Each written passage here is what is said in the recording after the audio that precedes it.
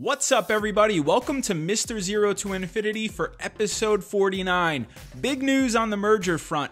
Hyliion Inc. will be merging with Tortoise Acquisition Corp. The press release stated SHLL stock will remain on the New York Stock Exchange under the new ticker symbol HYLN stock, and the merger is expected to close around the end of the third quarter of 2020. If you've been following along with my episode series of documenting the journey of growing one of my stock portfolios from zero to infinity with 10 plus years of investing experience, you already know we discussed VTIQ Stock, which merged to Nikola stock a couple episodes ago. Those episodes received the most likes out of all 48 videos on the channel, so for this episode, we'll discuss SHLL stock, which is getting compared to what happened with Nikola. Up to this point, my episode discussing VTIQ stock titled "The Next Tesla" received 316 likes, which is the most likes we received on one video. Let's see if this episode called SHLL stock, "The Next Nikola," will surpass 300 likes as well. Once again, thanks a ton for growing the channel. Subscribers continue to be added, so for anyone new, thanks for your support with your likes and comments. Feel free to subscribe if you're looking to grow your stock portfolio from zero to infinity as quick as possible as well. Quick recap of what this episode will be covering. After we discuss Tortoise Acquisition Corp and Hyliion, I'll wrap up this episode with a portfolio update as I do in every episode, and I'll discuss the trends I'm seeing right now for each stock. Remember, the stock portfolio started at $0 at the beginning of the year, and deposits will continue to ramp up as time goes by. Up to this point, I have yet to sell any shares in the portfolio. Before I go over my thoughts, opinions, and commentary on finding the latest trends to build wealth in the stock market, remember, all my episodes are for entertainment purposes only. I'm not a financial advisor, and this episode is not intended as investment advice. This is not a recommendation to buy or sell securities. Always do your own research prior to making any investments. I have my own unique investment goals and time horizon, which will be much different from you. That's the great thing about investing. Everyone has their own unique risk tolerance when growing wealth in the stock market. So let's get straight to it. The reason you clicked on this video, SHLL stock, the Next Nikola NKLA stock. For anyone that isn't up to date, VTIQ stock had a lot of buzz surrounding the merger news with Nikola Corp a couple weeks ago.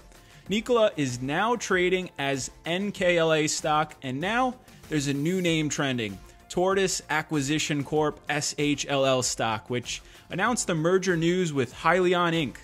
Everyone knows what happened with VTIQ and NKLA stock. You'll notice VTIQ Acquisition Corp shot up from around $10 to $33, and then Nikola stock hit a high of $93.99 per share earlier in June 2020. Based on one of my research techniques, which I call social media awareness, everyone on StockTwits, Reddit, YouTube, and Twitter wants to know if SHLL will be the next Nikola stock and go up in value over the next couple of weeks and months, short term, versus having a long-term outlook. Unfortunately, I don't have a crystal ball to predict the future, but now that we have a new merger on our hands with SHLL stock and Hyliion, let's go over what I'm seeing right now. Even Nikola's founder Trevor Milton tweeted about Hyliion since he was receiving a few questions about Hyliion's business model. Quick thoughts about stock trading. I get it. When I first started investing 10 plus years ago, there's a lot of excitement around short-term stock trading, especially now that there are $0 trading fees. There's a thrill when you see a cheap stock less than $15 jump over $50 in a short period of time. What I learned is that stock trading is a constant hunt for the next best trade versus holding a stock long term and watching it grow in value for years versus minutes or hours. Traders speculate on headline news and large volumes of trading volatility. In my opinion, that type of trading philosophy is comparable to gambling if you have no clue what you're doing, so be careful out there if you're looking for quick money. I know a lot of people out there like trading a stock ticker on their screen, but if you've been following along with the channel, you know I fully research any company I add to any of my stock portfolios, since there's a real company behind the stock symbol that goes up, down, and sideways each and every week. I'm still doing research on Hyliion, so I'll discuss a few of my personal notes from all the information I could find up to this point. That includes Hyliion's website, interviews found online, and the list goes on. I've been curating a ton of content in the last couple of days, so if this video gets enough likes, I may have to do a follow-up episode with a couple more thoughts. First, management. Thomas Healy is the founder and CEO of Hyliion. Based on my research, Hyliion was founded in 2015, and Thomas will continue as CEO of the combined company. Hyliion essentially brings hybrid electric technology to tractor trailers. In a presentation I found online, CEO Thomas Healy compared Hyliion as the Tesla technology to tractor trailers. Hyliion currently focuses on a hybrid electric diesel truck option in which it replaces one of the passive axles of a diesel truck with an electric drive axle, a battery pack, and a control system. Thomas said the product captures wasted energy when going down a hill or slowing down and stores that energy in the battery pack. By using that stored energy, a diesel engine doesn't have to work as hard, and there is a reduction in fuel usage. Very interesting business model. Thomas said the advantage to the product is that it's considered an add-on system. There's a ton of diesel tractor trailers on the road, so any company with an existing fleet of trailers can retrofit with the Hyliion product, and I heard Thomas say it could take 1 to 2 hours to install, and it could fit on all trailers on the road. Thomas broke down the cost of the product, and those numbers can be found on Hyliion's website. It appears there is a cost savings, but I'm still researching the facts compared to what the CEO is saying. There have been early adopters already using the product in the flagship fleet program as the company rolls out the technology. As discussed, it was announced that Tortoise Acquisition Corp, or SHLL stock, will merge with Hyliion, and the company will be called Hyliion Holdings Corp, remaining on the New York Stock Exchange under the new ticker symbol HYLN. Transaction overview in the press release states the pro forma implied market capitalization of the combined company is over $1.5 billion at $10 per share. Based on Hyliion's investor relations page, the most recent press release mentioned the proceeds from the merger will be used to fully fund the commercialization and mass production of the company's electrified powertrain solutions. There is also a 10-minute conference call that was a pretty good listen, discussing their future guidance numbers and a full electric product in the works. Hyliion's mission is decarbonizing commercial transportation in North America and engineering a revolution in trucking. So that's a quick rundown of the company. Lots of additional information is out there to be found. At the time of this recording, SHLL stock closed at $14.04 going into this week. The stock jumped on the merger news from around $10, which is why a lot of people are comparing it to what happened with the VTIQ and Nikola merger. More and more people are following Tortoise Acquisition Corp on StockTwits, and in my opinion, SHLL will be another popular name with the trading world based on my early research of spotting trends. Please be careful with this type of stock, since the trading volume will probably be very high as more and more headlines hit the news, since it's a company that will be compared to Tesla stock and Nikola stock. For this episode, let's get a conversation going. Based on your early research, what are your thoughts on SHLL stock?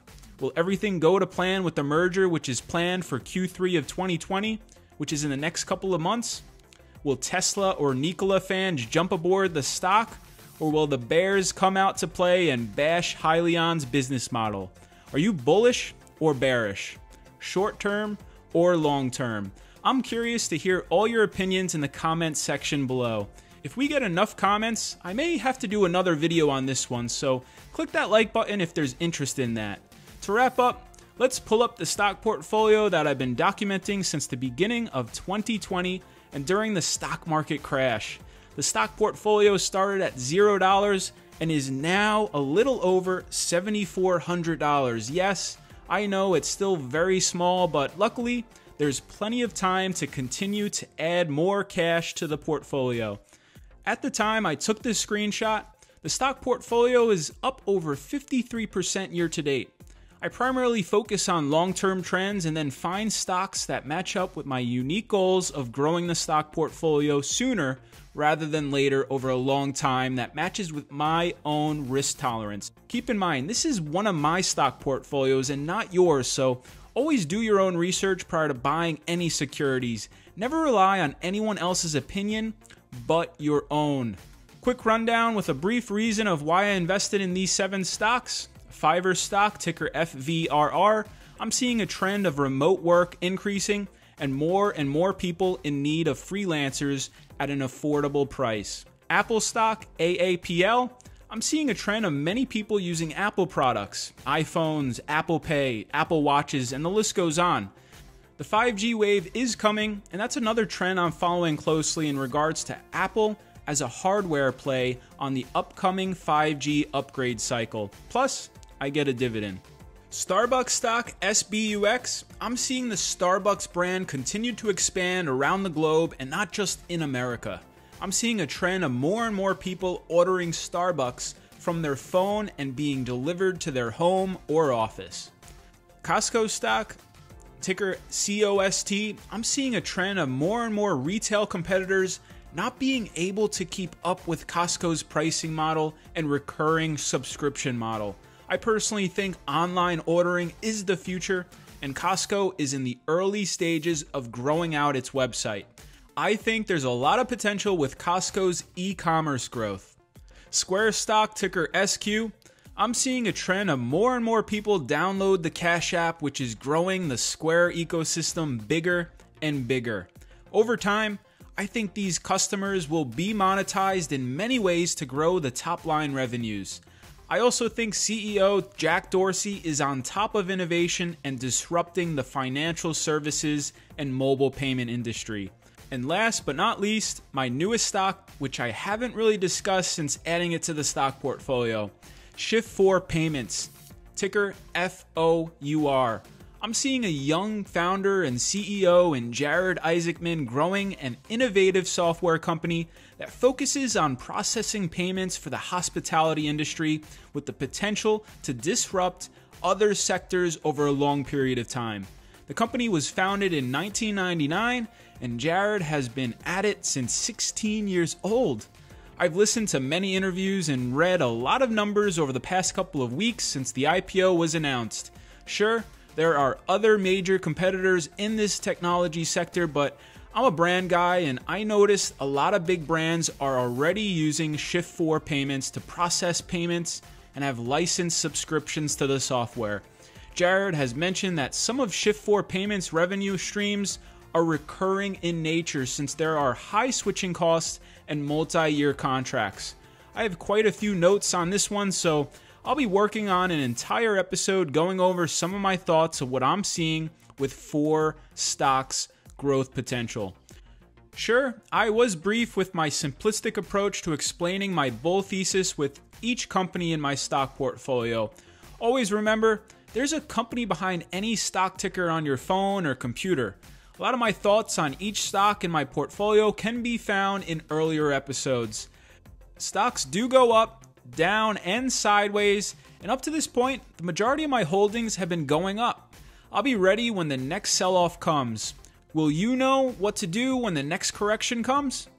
I try to stick with logical reasoning based on what I'm seeing when it comes to investing my money. Since the stock portfolio is still very small, any signs of a pullback are welcomed since I'll be able to add more shares of stock at a lower price compared to today.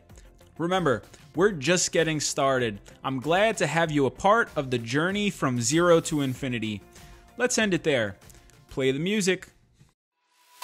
Maybe I didn't earn your subscription with this episode, but there's always next episode. It's free to subscribe, and a couple of my favorite comments from last episode are on your screen. Feel free to watch my earlier episodes of how I'm growing one of my stock portfolios. All my episodes are meant to be watched in order since the stock market is always changing and there are always new trends to be found as the weeks tick by. Instagram is Mr. Zero to Infinity. Thanks again for watching. Let's keep building from zero to infinity. You got this. As always, this episode is not intended as investment advice. Do your own research prior to making any investments and do your own fact checking. Read the disclaimer on your screen fully. Remember, all opinions in this episode are mine and mine alone. I'm not a financial advisor, and this video is for entertainment purposes only. Never rely on any of my information when making investment decisions. Peace.